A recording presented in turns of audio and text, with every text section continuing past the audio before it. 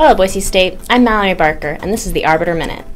Boise State has been working with City Fire Department officials to secure an old campus building for live fire training and exercises.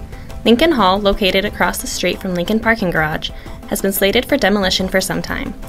Boise State offered the building as grounds for live fire training, which took place November 10th and 11th. On Tuesday, several Boise State organizations met at the Center on Main for post-election panel discussion.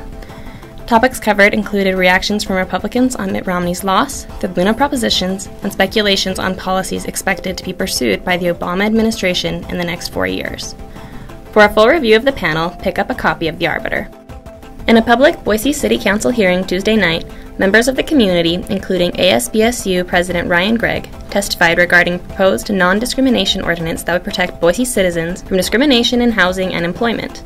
Currently, there are no protections in the state or the city for the areas of employment, housing, or public accommodation. So you can be fired because you're gay or perceived to be gay. You can be denied housing because of that same thing, and public accommodations, the same thing. The motion unanimously passed a preliminary vote by the council and will go on to a second and third reading in early December. For more news updates, go to arbiteronline.com and follow Arbiter Minute on Twitter.